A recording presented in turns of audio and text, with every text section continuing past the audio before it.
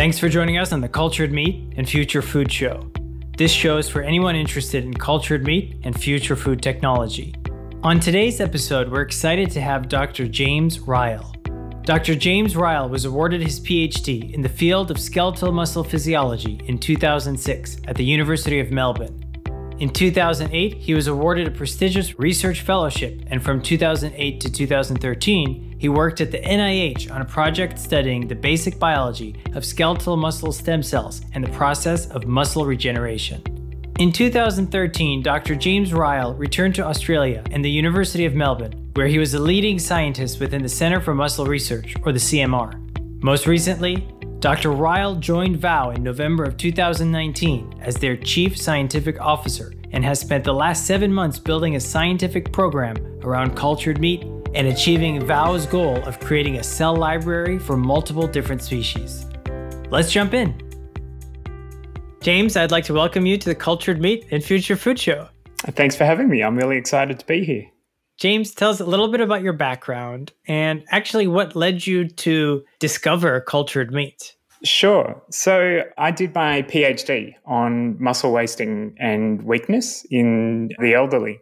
And I was really focused on trying to understand ways to make muscles bigger and stronger. So for the last 20 years or so, I've been really focused on how to grow muscle. So it may come as no surprise that I've been having discussions about growing muscle in a dish for the better part of 15 years. Anyone who's worked in the muscle field for any length of time at some point has had that discussion over a beer about whether or not you could create meat to eat. Cool. And you are currently based in Australia. Have you been doing most of your research in Australia? Yeah. After I finished my PhD, I spent a couple of years still researching at the University of Melbourne on muscle regeneration, so the process of muscle repair after injury. And that led me to really sort of better understand the role of muscle-specific stem cells in that process. And I got in touch with a group based in the US, in Bethesda, Maryland, at the National Institutes of Health. And I ended up going over there and spending 5 years working in a lab over there, trying to understand some of the basic biology around the regulation of muscle stem cells. That sort of was my first real beginnings of thinking about cultured meat more seriously. And then I came back to Australia in 2012. And since 2012, right up until towards the end of last year, I worked at the University of Melbourne in the Centre for Muscle Research, where I continued a lot of my research on muscle stem cells and sort of understanding what regulates those cells to either divide or fuse together to produce the muscle fibers that we know and love. Interesting. Okay. And so when you were in the NIH, you were actually not working on anything related to muscle tissue that you would consume. Is that right? Yeah. Look, I have really only started directly working in the cultured meat field since November last year. I've certainly thought about it extensively, and all of the research and work that I've done throughout my career has direct application to cultivated meat. But I am relatively new to this field in terms of producing meat. Cool. And I guess a good time to transition into how you got introduced over to the team over at Vow, and maybe tell us also a little bit about your role. Yeah, absolutely. So I've actually held a sort of a long-standing interest in the production of cultured meat, even though it's not been a major focus for my own research program. It was always something that I was really interested in. And I had the opportunity to be contacted by someone who wanted to come and do their PhD with me and do it around cultured meat. And at the time, I had to sort of say, look, this is not the focus of our lab at the moment. So if you came over and worked with us, then absolutely, but it'd need to be a project related to muscle regeneration. And it turned out that this was Marie Gibbons, who is well known to, I think, a lot of people working in the cultured meat arena these days. And she ended up mentioning my name on a podcast several years ago as someone who was interested in cultured meat. And that actually sort of snowballed into a lot of people getting in touch and asking whether I was indeed working on cultured meat. And I had to say, no, it's something I'm interested in, but not something I'm working on. And then that ended up resulting in me getting invited to come and speak on a local radio show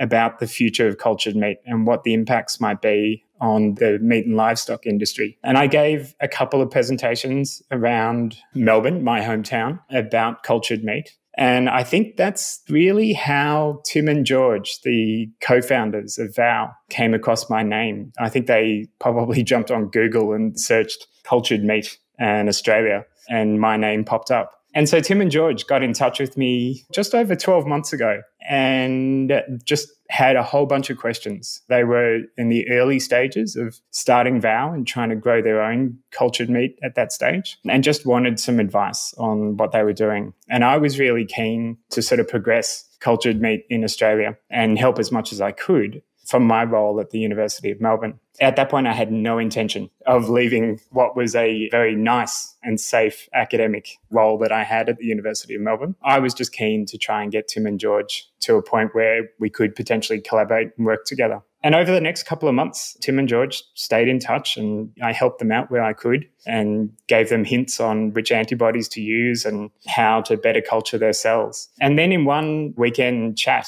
George said to me, "Look, James, what would it take to have you come and join us here at Vow?" And I said, "Look, it's not really something that I'm all that interested in. I'm still keen to help you out." And George, that was the first time he mentioned it. And then it didn't come up again for another couple of months. And then George got back in touch and said, "We'd like to fly you up to Sydney so you can come and see our labs and see what we're about and talk to us about the research that you're doing." And again, I went up to Sydney. I'm based in Melbourne. I went up to Sydney with no intention at all of joining Vow, but just to, again, tell them a little bit about the research that I was doing and think about ways that the University of Melbourne and Vow could work together. And it was sort of during that visit that I began to see that Tim and George were actually very serious. And this was right around the time that they got an article in the Wall Street Journal published about their kangaroo dumpling.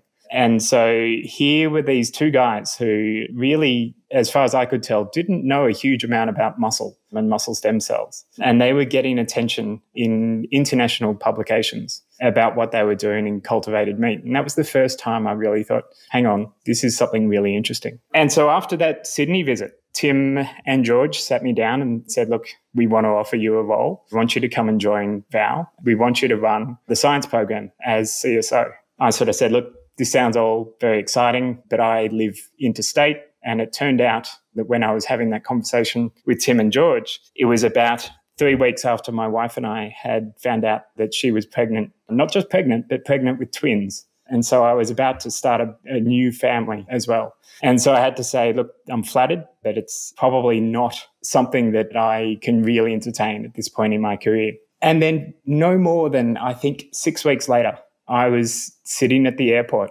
about to go on my honeymoon. And we were sitting in the airport and we'd had a lot of back and forth with Tim and George. And I had a contract sitting in front of me to join Vow as the CSO. And my wife and I sat, we had a beer and a champagne in the airport. And that was where we signed. She witnessed my signature and I joined Vow officially at that point. So it was on the eve of my honeymoon that I joined Vow as the Chief Scientific Officer. Wow. Just wow. And, it's funny because there was a lot of suspense in that story, especially near the end, even though I knew the outcome. And so I guess first, that podcast with Marie Gibbons, was that the 80,000 Hours podcast? Yep, that's the one. Okay. Yeah. And that one got a ton of coverage. So you also mentioned that Tim and George had reached out to you. I remember, I think it was like 2017 that I started talking to Tim and how he had this idea. So it's definitely has been something that has been brewing for quite some time. And it's no surprise that they were able to get that not only international coverage in different articles, but eventually a couple of those big stories that have come out afterwards. Yeah. And look, to be honest, even though I was familiar with the work that was going on in cultured meat, for me, the thing that sold me was Tim and George. These are two of the most driven men that you will ever meet in your life. Their excitement and their belief in what we're doing and how it is going to change the world. They are deadly serious when they talk about Vow being able to feed billions of people every day in the future. They don't say that with any kind of hesitation or joke on their face. And it's that was what sold me on Vow more than anything else. So Vow has been making a pretty great impact, but it is known as the, I guess, kangaroo cultured meat startup, and I guess other exotics. But maybe tell me a little bit about what you guys are doing. Is it just going to be kangaroo? Is it going to be the traditional beef, pork, and poultry as well? Tell me a little bit about that.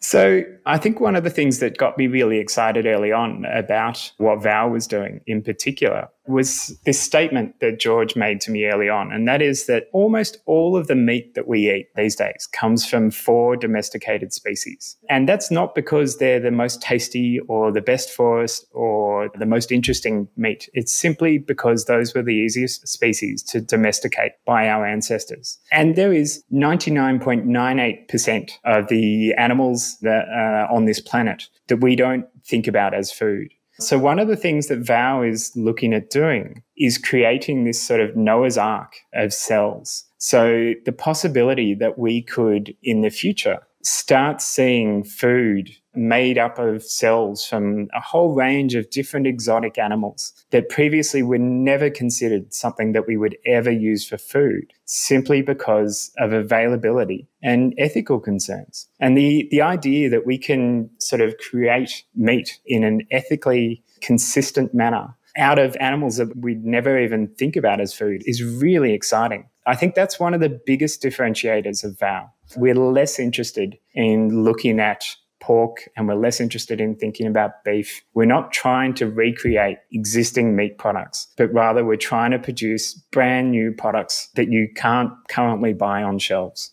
Of the different benefits of kind of doing exactly what you just described, what is the most important thing to you on a personal level? That's a really interesting question because my answer has changed. My initial reason for getting involved with cultured meat was purely an intellectual reason. The challenge behind being able to produce cultured meat in a financially viable manner, it strikes me as such an interesting challenge. There's so much interesting biology and so many interesting biological questions that we need to answer to be able to produce cultured meat. So the scientist in me was really drawn to this problem. And so I think more than anything, that was what got me on board, was the challenge that Tim and George were sort of laying at my feet and offering me almost, not completely, but almost free rein to follow the questions that I was interested in following. That was what drew me to this process early on. I think more recently, and especially having recently become a father, I want to make the world a better place for my kids. I know that sounds corny, but I think in a post-COVID world, I would like to think that the world that we're going to create over the next 5, 10, 15 years as a cultured meat community is going to be one that is much better and much safer than currently exists. And that's really important to me. And that's a very good answer. Wow. And so when we think about Australia, Australia is definitely known for high quality food. So I'm going to ask you about how cultured meat will be received in the Australian Asia Pac market in just a second. But more importantly, I want to ask you about the startup scene. Right now, I think there's maybe one other cultured meat or cultivated meat company or company doing work in the realm of the cultured meat industry. Do you think that more cell ag companies will start popping up in Australia? I do. I think that now that Vow has shown that it's possible and that it's possible to do in Australia, we are going to see more companies pop up. I think as a lot of the costs associated with producing cultured meat, as those come down, we'll begin to see more companies pop up. And I think we'll see a lot of cultured meat adjacent companies pop up as well. It's becoming much more popular to be the company that's going to produce scaffolds for cells to grow into, or to produce synthetic growth factors that will support cultured meat, or to produce media formulations to sell into the cultured meat market. And I think Australia is really well placed in terms of the research that we do in Australia, for a lot of these startups to spin out of academic institutions based here in Australia. Do you see major regulatory hurdles in Australia, or do you think that they'll be no different than other parts of the world? Now, that's a very interesting question. And my answer is I suspect it's going to be similar to problems faced elsewhere around the world. I do think that weight of numbers means that cultured meat is going to be approved and produced around the world, but I think it's going to take time. And how do you see Australia and the rest of Asia receive, or perhaps has received, cell cultured meat technology? Is it overall favorable? So I think this is really interesting. I also recognize that I exist within a certain bubble where a lot of the people that I interact with and I talk with are very similar to myself. So I could say that, yes, I believe that there's a lot of interest around people wanting to give this a go and people wanting to try this. But that's sort of within my own bubble. Whether the same is true for the other 23 million Australians, I'm not sure. I suspect that there will be a strong appetite for novel products. And that, I think, again, is where Vow has the big advantage in terms of what we're trying to do, because we're not simply trying to replicate what's on the shelves. I think if, as a consumer, you go into the supermarket and you see there's an eye fillet steak that's come directly from a cow,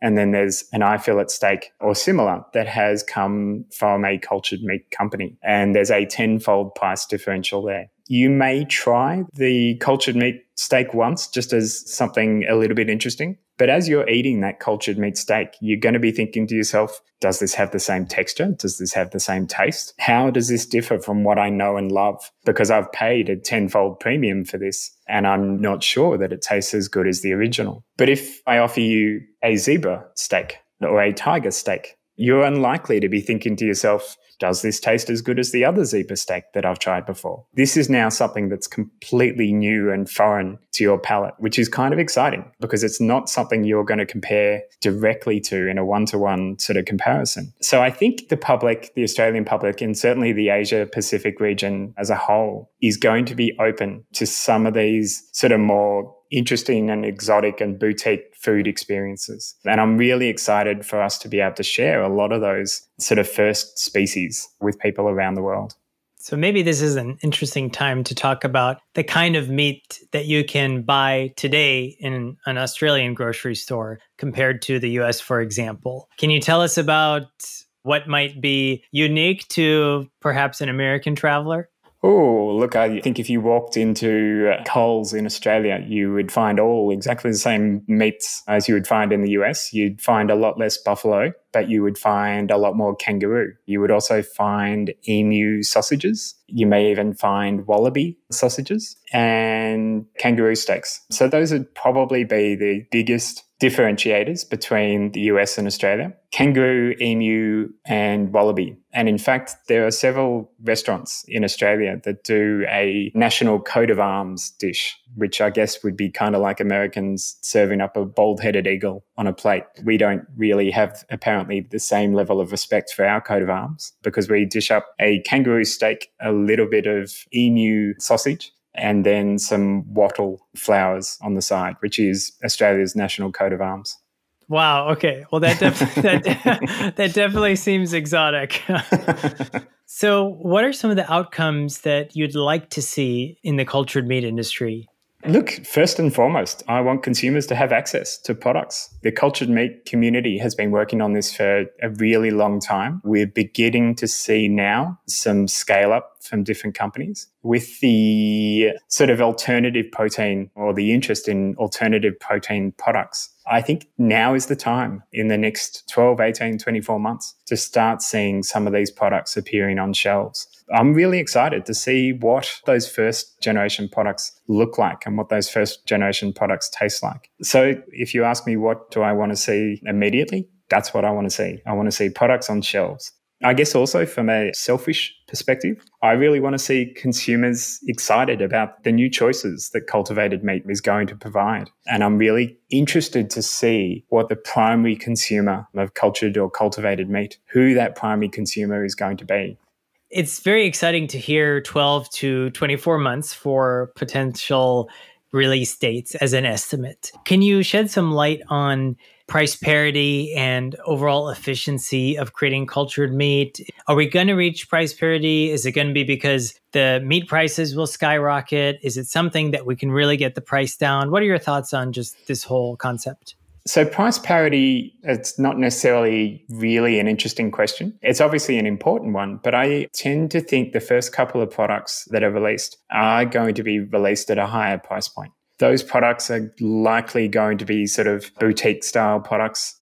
Trying to reach price parity initially, it's probably too big an ask. And again, I'm probably only speaking for some companies here. I know that Memphis is doing amazing things in terms of getting close to hitting price parity. So I'm excited to see what they release and when they release things. But I think many consumers are going to be willing to pay a premium initially. That premium is only going to be able to be maintained if the product that they're eating is better, and it needs to be either better or different for them to continue paying that price point. There's certainly absolutely a population of people who will purchase cultured meat at a premium because of the ethical considerations or the environmental considerations. But our larger meat consuming base are really going to need to have a reason to pay more to eat cultivated or cultured meat.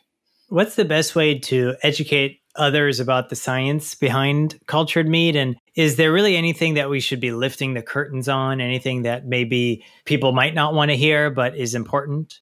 Yeah, so I'm sort of two minds on this. I know internally we've had a lot of discussions about how to present cultured meat to the world. And I'm of the view that our consumers are much smarter than we give them credit for. I think that one thing that we like to do at Vow is be really, really open and honest about what it is that we're doing. And I think that if you try and shy away from the fact that we are essentially growing cells in sugar water and try and present it as we take a few little cells from over here and we put it into this big tank and out comes meat at the other end. Consumers are not going to trust you as a company, and losing the trust of consumers will mean that you're dead in the water before you get started. So we need to strike the balance between being able to better talk about and better communicate the science behind what we're doing, whilst also not putting off consumers as well. So I certainly don't want to give hour-long lectures about trying to understand the science behind the process of myogenesis, which is the growth of new muscle. But nor do I want to dumb it down to the point of saying cells go in here, meat comes out here. Yeah, and I had to chuckle at that last example. So we hear the example that growing cultured meat is very much like a beer brewery. What do you think about this analogy? And would you say, is it accurate? Are we really going to be growing cultured meat in such big quantities? So let me answer that question in two parts. Will we be growing cultured meat in such big quantities? Absolutely. Right, and maybe quantities is the wrong word, but in such big batches at a time. I think ultimately, yes, absolutely. I think we absolutely will be growing cells in huge vats, which are similar to the fermentation vats that we see with beer brewing. But outside of that visual, I think that's where that comparison ends. A lot of people refer to that comparison between cultured meat and beer brewing being sort of a like-for-like comparison. And I think that really undersells what's been done for the cultivated meat side of things. I think if what you were to say is that if you put all of the ingredients plus water into your beer tank, but you also added in aluminium, some labels and some cardboard, and you threw all of that into the tank, and then out the other end came fully packed cases of beer cans, that might actually get close to the difficulty of what we're trying to achieve here. Wow. Okay. And that's something to visualize for sure. Yeah, it's just there are so many interesting processes that when it comes to producing a muscle product, a lot of times we focus on the cell division step and we talk about needing to grow up sufficient cell numbers to produce mass. And that's absolutely critical. But it's the latter stages that really give us the taste and texture of meat. So those cells which are dividing, they don't really contain any of the typical proteins that we're used to in a meat product. So it's those latter stages of when those cells begin to fuse together and elongate and become these large muscle fibers. That's what gives us the taste and texture of meat. And so focusing too much just on the cell division really undersells the importance of the next steps in that process.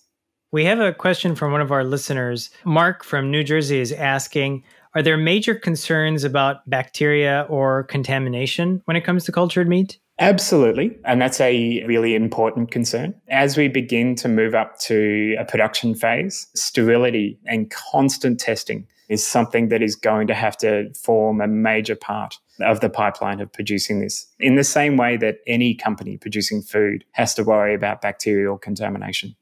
What are some things that we can expect from Vow in the coming months? Oh, lots of things. I'd say one of the most immediate and most important things is that we are about to embark on a large hiring process and that we are looking for the best and brightest to join us here at Vow. We are doing some crazy things when it comes to looking at different species and trying to produce cultured meat, which is just it's an incredibly difficult proposition, but we're excited about it and we're excited to bring on a lot more people onto our team in the near future. From my perspective, one of the things that I'm most excited about is in the near term, we plan to increase the number of species that we have in our library. We're going to increase not just the number of species, but increasing the number of cell types that we have in our library from each of those different species as well. And that's something I'm really super excited about.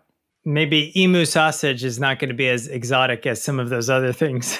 Oh, Alex, emu sausage will be a daily thing that you can eat whenever you want. Let's think more exotic than that. There's so many more interesting things that we can think about here, and let your imagination run wild. You can learn more about James on LinkedIn and Vow at www.vowfood.com. James, do you have any last insights for our listeners today? I just encourage anyone who is interested in cultivated meat or cultured meat, if you want to get involved, then do so. Volunteer, go and do an online course, go back and do an undergraduate around cell division or cell biology, because this is some of the most amazing work that's going on in the world right now. I get to wake up every day. I sort of experience equal parts of excitement and terror for what we're trying to do. What we're trying to do is incredibly difficult, but the outcomes of the research that my team does and that teams at all the other cultured meat companies around the world are doing will eventually change the world and change the way that we view food. And that is just awesome. I'm excited for it. James, thank you so much for taking the time and sharing your insight on the Cultured Meat and Future Food Show. Thanks for having me, Alex. It's been great. This is your host, Alex, and we look forward to seeing you on our next episode. This program was produced by H Media. We'll see you soon.